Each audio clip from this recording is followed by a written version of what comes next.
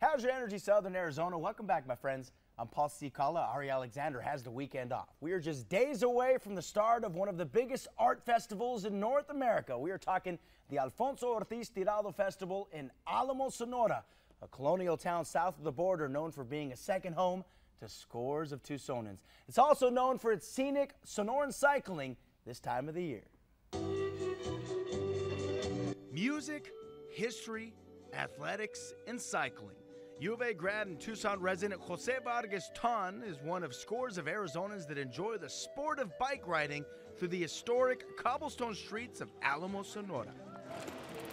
There are absolutely no words to describe the beauty. It's marvelous. It's amazing. It's completely different. Especially this time of the year in the state that borders Arizona. Starting this Friday, the 19th through the 28th, thousands of people flock to this colonial town with Tucson ties for the International Arts Festival known locally as FAUT. We tend to come for like the fiestas. We do a lot of history kind of stuff down here.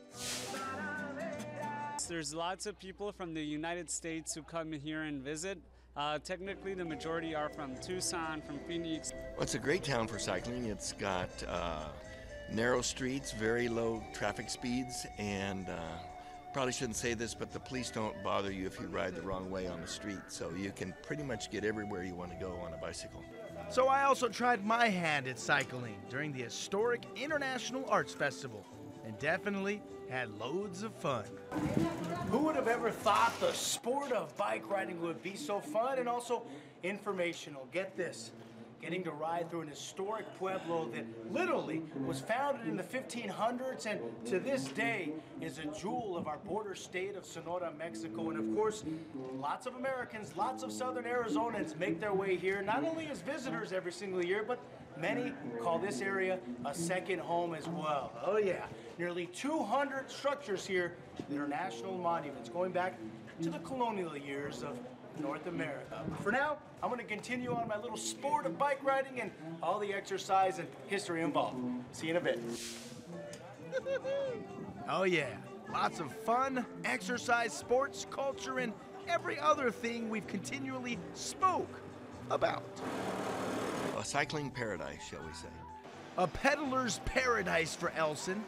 It's also music to the ears to U of A grads like Vargas Ton and the scores of others from Tucson that'll make the trip to Alamos in the next few days for the Arts Festival via car, bus, or yes, even bike. It's truly amazing. Worthy of a thumbs up. Yeah, my thumb's still up. What a great experience. Of course, very colonial town, very historic. Lots of Tucsonans live in Alamos, Sonora, and as I found, there's a lot to take advantage of riding their bikes around the area as well. Now you're going to be heading back? You know what? I plan on trying to head out there again. I try to go whenever I can, of course, but got to take those overnight buses. Right. So that way I just sleep the whole way. You ride the whole way. Yeah, exactly. Actually, you're a big cyclist. Just pedal all the way down there, when I get there, then you have to rent a bike or borrow one. All right, when we come right back,